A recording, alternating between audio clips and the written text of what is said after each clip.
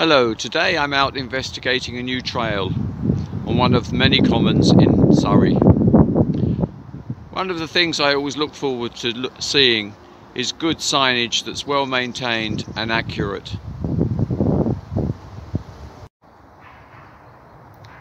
I also look out for trails that have lots of descriptive information about wildlife, flora, fauna, and historic information about the woodland or shrubland. I also like to check the accuracy of my apping map. On this trail I found that the app is only 50% reliable.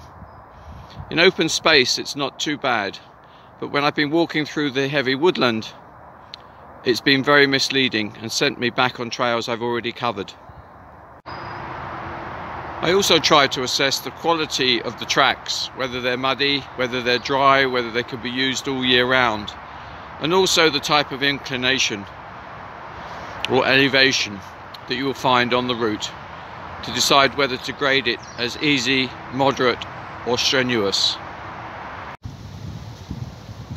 Wherever possible, I will look for trails with panoramas over the landscape, with twisty rivers, with lovely woodland, and where possible historic buildings that are of particular interest.